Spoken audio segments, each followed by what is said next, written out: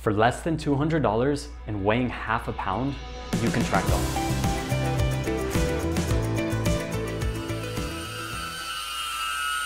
And for just about $1,000, you can fly with HD vision just like a bird.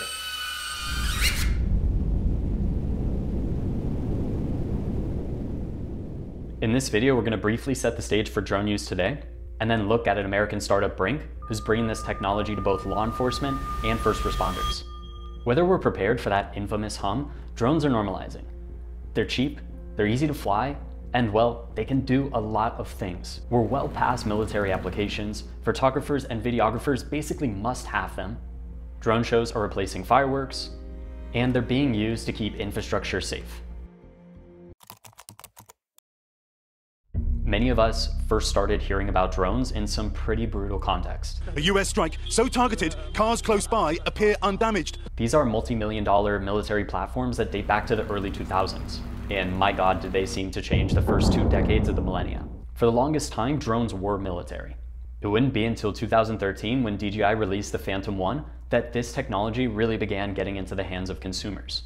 And really, when DJI releases the Mavic in 2016 and then the Mini in 2019, does this consumer tech start to accelerate at a crazy pace. Now we're talking 4K video quality for $1,000. And with the Mini, while it originally was only 2.7K, it was a few $100s and skirted every bit of regulation you needed to technically register the drone because of its size and weight. With DJI, it wasn't just about price and camera quality. Anyone can operate these things. They're incredibly intuitive and really safeguarded by basically software. To move this thing will just take a few minutes, if not just a minute, to really get the idea of what's happening.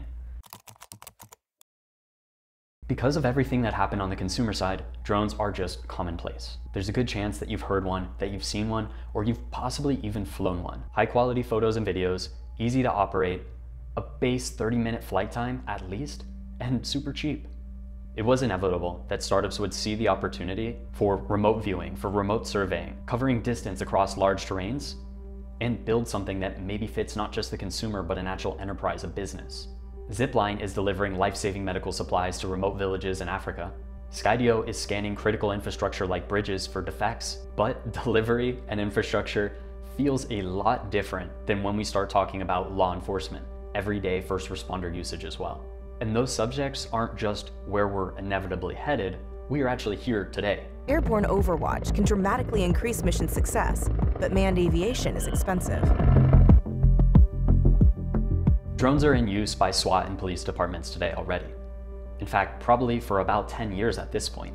The idea is really simple too. Reduce the risk for all parties involved, cut response times, reach areas otherwise unreachable, in times otherwise impossible.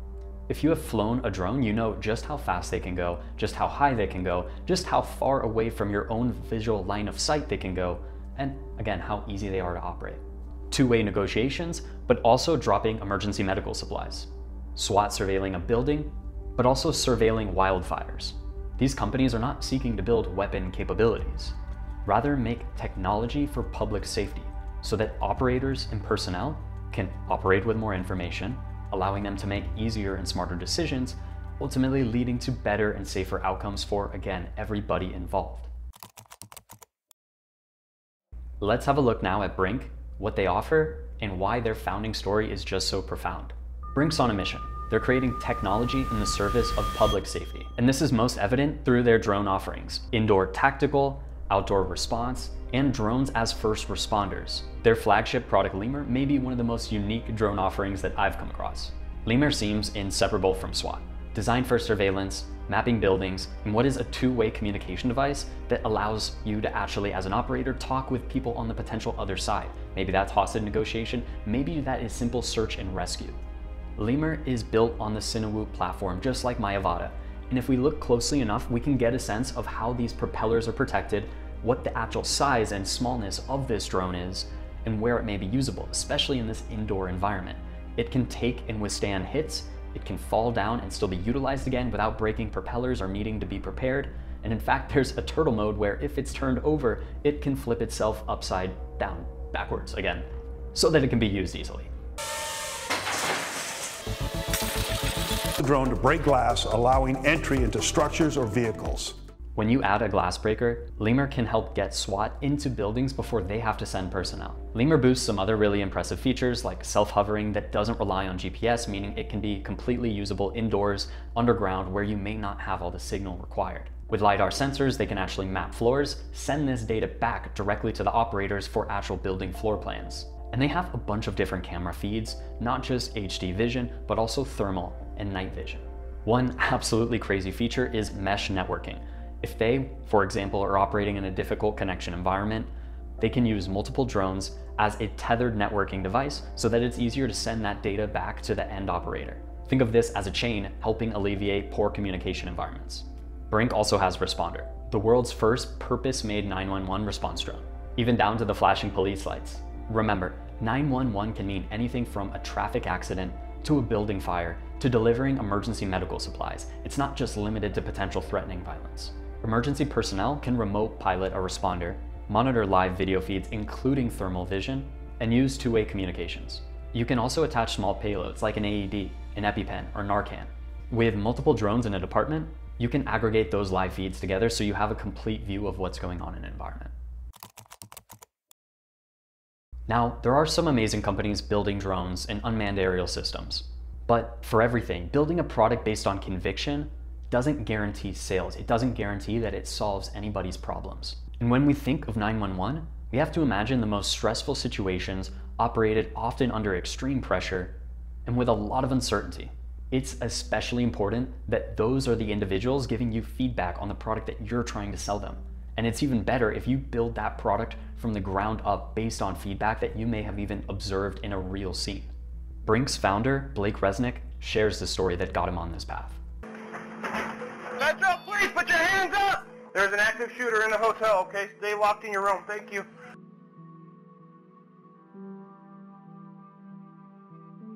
It was the Las Vegas shooting, the deadliest shooting in American history by a single gunman. Blake Resnick, not even 20 years old, decided to get in touch with the Las Vegas Police Department to learn about what happened, to get an understanding. And just by getting an honest account, he got to understand what the challenges were. Like plainclothed officers who drew their guns only to be misidentified and mislabeled during all the chaos as active shooters themselves, resulting in a bunch of new calls into 911. And said, you know, this is a pretty cool thing. We'd be interested in maybe testing it out on some live SWAT callouts, and you've been decent to work with, so if you're interested, we'd love to invite you along on some of those missions, and you can see if it does well or poorly and maybe keep improving it. So it started a very interesting 6-month period of my life where I basically went on call with Vegas Metro SWAT. Blake kept this relationship alive, and as he started building past prototype version 1 onto version 2 and 3, he was invited by Las Vegas SWAT to do ride-alongs, to get a chance to be in this environment and to maybe, just maybe, test this product. The lessons learned in that journey and that close relationship with actual operators no doubt shaped the unique features that ended up being part of BRINC's greatest offerings. Like just how novel it is to have a two-way communication system that actually just works. As simple as it may sound, they even built a ball product that is just this, a two-way communication system.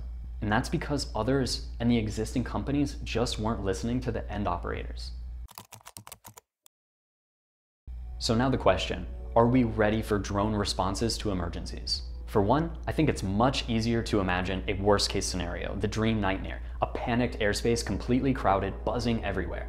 And it might be fun and sci-fi futurism to think that way, but it seems so far from the case. Drone adoption is inevitable, but it's going to be measured, and it's going to take a lot of time. Like any new technology, there needs to be training, there needs to be learning, and it needs to be practical to actually implement it. Well, when you're asking police and fire departments to bring on a new skill, a new capability, especially when those departments aren't growing in personnel, you're asking already busy individuals doing really important work to take on another task, to spend more time than they may not have. And there's public perception. We need to be educated in this area, and that's exactly what BRINC, and in fact, one of their customers in New York State wanted of them. They wanted a campaign that helps educate people about what's happening and why these services are going to be used. Things are also going to look very different depending on where you are. If you're in a suburb or if you're in a city. Well, if you're in a suburb and it takes you 15 minutes to commute for groceries versus being on a city block where retail is at the bottom of your stairs, things are looking way different in terms of an actual first response. Chances are the rural area, the more suburban area, actually can benefit from way faster response times whereas there's likely a good growing network and large amount of people already in the city ready to take these calls. And noise? This still remains to be seen. Well, if the majority of SWAT calls are happening between 2 and 3 a.m., are you even up to hear that? And if the fire department is searching forest fires out in the wild, are you around to see or hear that? There are going to be a ton of other concerns about privacy, about safety. How do you have a fleet of drones flying above cars and people? All of this, I'm not here to answer for you. There's going to be trade-offs in any operation, but we are at the early point of a trend that seems inevitable, and also a trend that seems like it can actually have a material difference, especially in some communities, especially out there in the wild. Summing up, I'm pretty excited for quite a few of the companies building in this space. I'll do my best to find a couple more that I think are pretty cool and entertaining, especially when they have products in the public where it's way easier to find some of the videos so we can share how they're actually portraying the products, or when we can find other people who've had a chance to test them. If you like this video, leave a like, subscribe. Above all, leave a comment. What other companies do you know in this space? What other ideas, threats, concerns may you have for companies trying to do this? And we'll talk about them. We'll see if I can flesh out some more details. These are still early companies, so it is pretty challenging to find what an accurate public view may be, what an accurate public circumstance may be, but I'll do my best.